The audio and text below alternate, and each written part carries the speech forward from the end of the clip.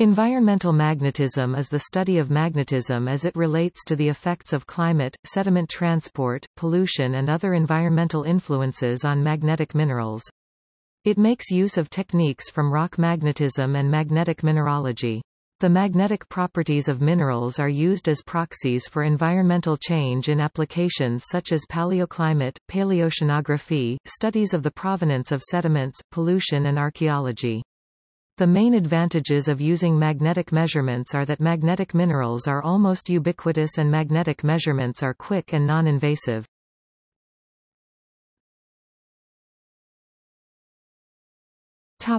History.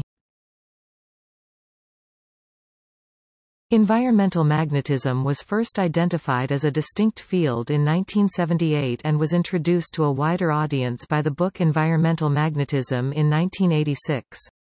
Since then it has grown rapidly, finding application in and making major contributions to a range of diverse fields, especially paleoclimate, sedimentology, paleoceanography, and studies of particulate pollution.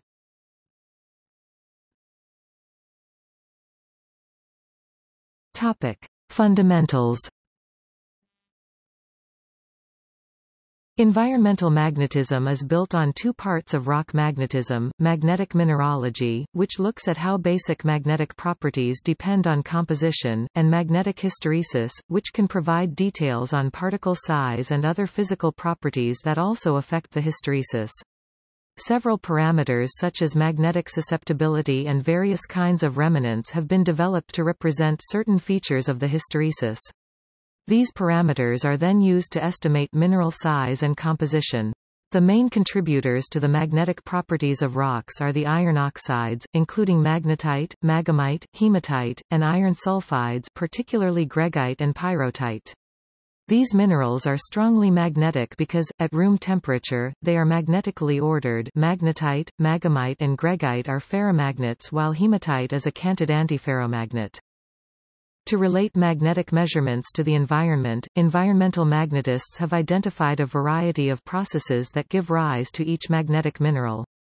These include erosion, transport, fossil fuel combustion, and bacterial formation.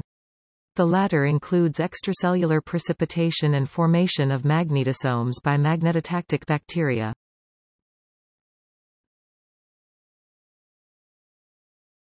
Topic: Applications.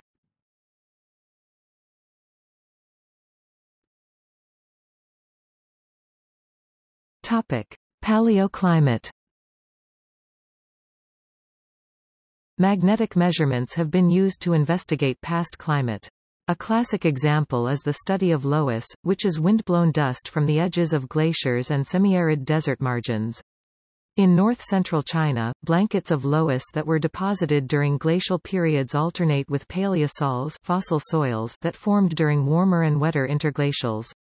The magnetic susceptibility profiles of these sediments have been dated using magnetostratigraphy, which identifies geomagnetic reversals, and correlated with climate indicators such as oxygen isotope stages.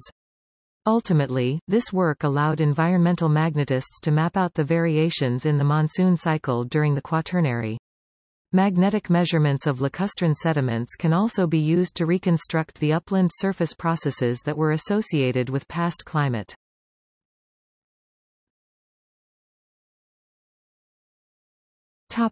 See also: